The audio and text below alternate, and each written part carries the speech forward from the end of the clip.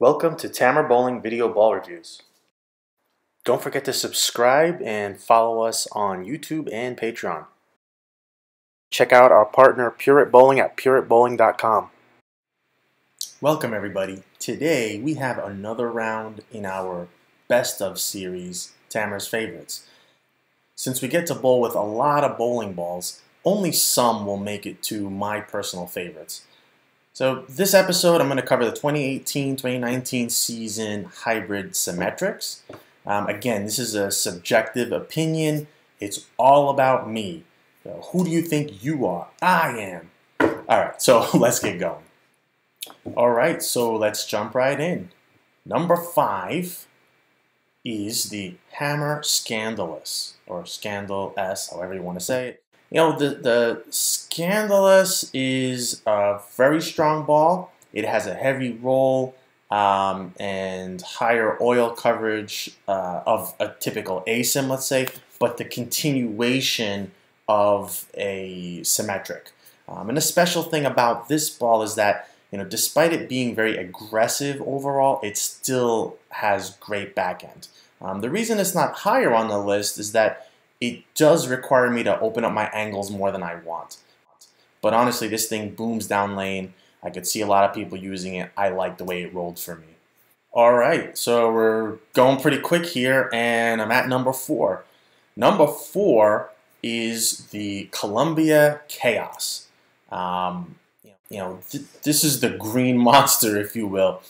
Like the hammer ball at number 5, the Chaos is also a strong ball. It also has really nice, strong back end. And just like the Scandalous, it's strong in the mids but doesn't puke down lane. It has, you know, a kind of good down lane motion that keeps going. And that's pretty noticeable. And the real difference for me between those two balls is that the Chaos doesn't force me to open up my angles so much through the fronts. In other words, I can be a little more direct, and if I want to take advantage, you know, of that heavy forward roll, I can with the Chaos. And this thing really goes through the pins nicely for me, and it's very usable on sport shots. So number 4 is the Columbia 300 Chaos. All right, so we are up to number 3. So what do you think? Number 3, is it another ball in the EBI family? Well, actually, it is. It is the Ebonite Game Breaker 3. I have an affinity, get it, for this particular core. If you've seen my other video, you know what I'm talking about. But, you know, this core works, period. Honestly, my love affair started with the original V2 many years ago. The GB3 adds a strong hybrid cover, which kind of supplements the motion, gives even more control in the mid lane. So in the end, I get great mid lane control with good, controlled, and predictable back end motion. So strong but predictable back end motion. And this is more of a medium to medium high volume ball for me. But again, is a ball that, you know, really hits the sport shot target for my game. It creates a little too much mid lane friction on house shots for me to carry effectively. So even though the motion is pretty predictable, kind of slows down a little too much to keep going through the pins on a regular basis when there just isn't as much friction on the house shots and then a defined friction at the end of the pattern. Hence, there are 2 other balls ahead of this one in my list. So number 3 is the Ebonite Game Breaker 3. All right, we are at number 2. The Motive Venom Cobra is my number 2 favorite hybrid symmetric for 2018-2019. You know, the Venom Cobra for Motive, you know, punches right towards the top of my list, and you know, what can I say? I mean, this ball was extremely usable for me. I had it in the bag for a long time. Yes, it's been around for a while, but you know, it was around for a while for a good reason. It was just always very predictable. Always got through the fronts easily, through the mids pretty easily, which is what you need on house shots, but also had a rounded move down lane that rarely jumped. So you know it's going to go, but it didn't sort of surprise me and go, wait, what was that? It always just did its thing consistently, and I also love the way it looks rolling down the lane.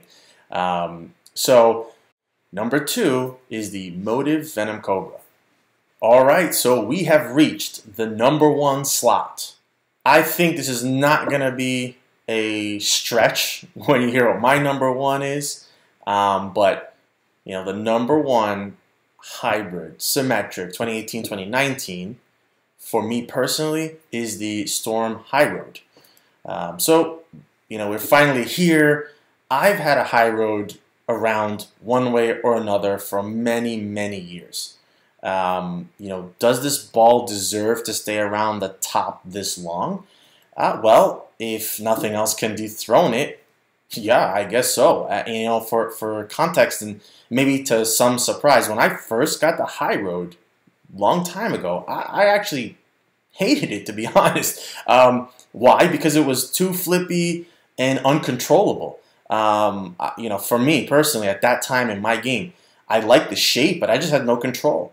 I tried it for 15 games, and I was just like, no, man, I can't. I had it re-drilled, put a pin down layout on it, and still wasn't crazy.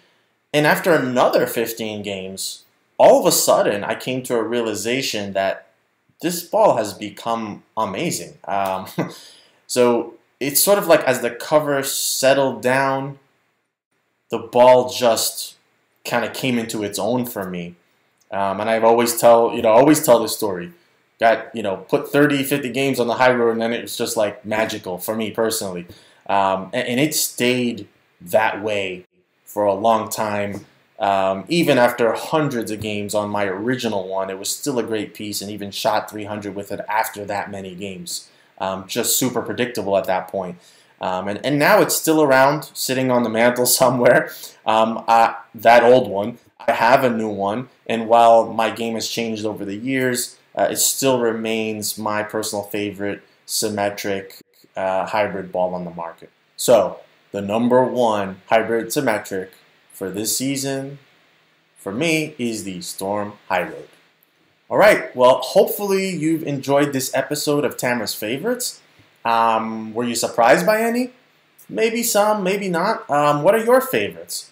Let us know in the comments section. Don't forget to subscribe and join us on Patreon. Thanks again for watching, and see you in a future episode.